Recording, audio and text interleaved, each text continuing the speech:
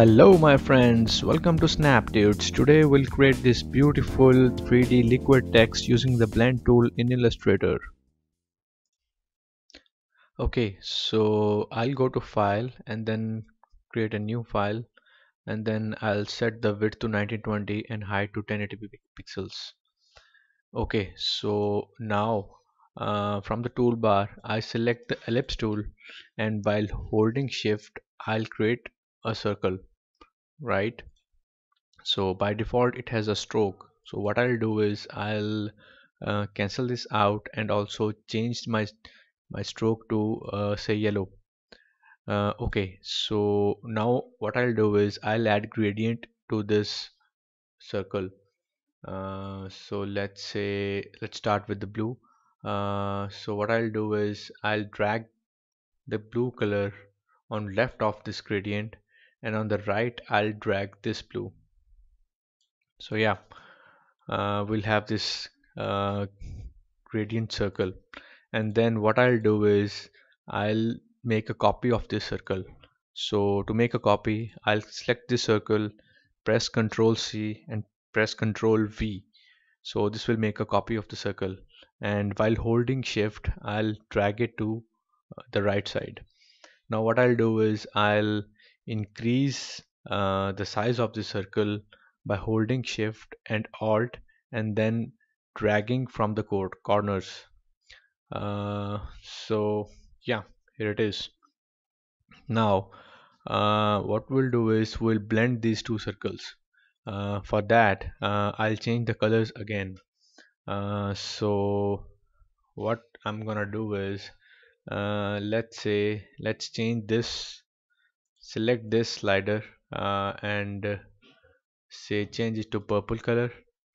Sorry, yeah, drag the purple color over here, and on the right by clicking on this small icon I'll increase the blue like this, right? And what I'll do is I'll drag this color onto my swatch, right? So it will come over here. Now what I'll do is I'll select this circle and drag this to the left point. So yeah, and on the right what I'll do is I'll put in a lighter version of the blue. So I'll just brighten up this from over here. Well, you can drag in left and right to change the colors. So yeah, make sure the color on the right side of the blue circle is same that is on the left side of the circle. Okay, so now what I'll do is I'll select both of these circles, right? And then go to object, then blend options. And from the drop down I'll select specify distance and I'll add in 1 pixel over here and then click OK. And then again I'll go to object, then blend, make. So this will create this beautiful uh, gradient, right?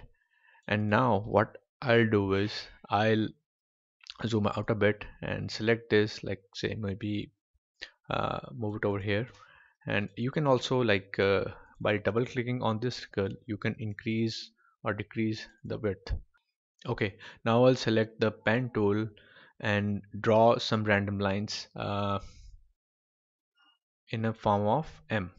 So click here, here, here, here, and here. Yeah, so while selecting this, click on this icon. So now what I'll do is I'll select both of these and then click on object, blend, replace spline. So yeah, here it is. So now we have created this beautiful 3D liquid text. Now we can also change the width of this M.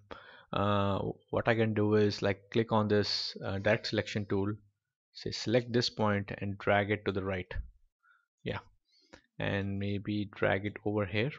So yeah, yeah, and also you can like again do the same thing over here. Double click over here and you can increase or decrease the size of the shape. Yeah, so like this.